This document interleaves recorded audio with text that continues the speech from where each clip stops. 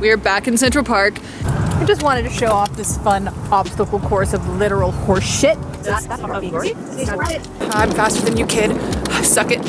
Also, if you were that kid or you were offended by that, I'm sorry. I have to make fun of children because of my own insecurities. A lot of people say Americans don't have culture. Please explain this shit right here.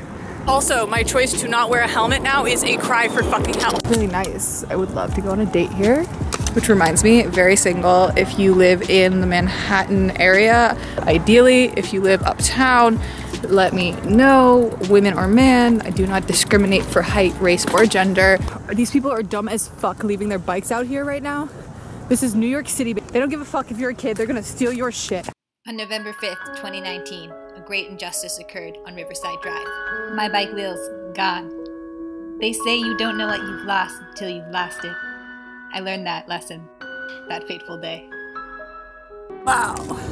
Look at that industrial, beautiful New York City skyline. This is probably one of my favorite parts about New York City is the weird animal abuse horse things.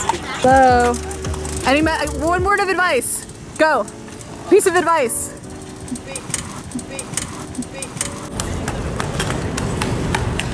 Yay!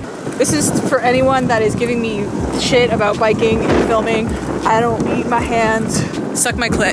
Literally suck my clit if you're gonna give me shit. I literally do not need to put my hands on this bike. Do you like my helmet? What's the horse's name?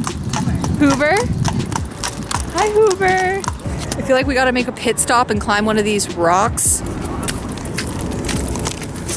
Oh, fuck.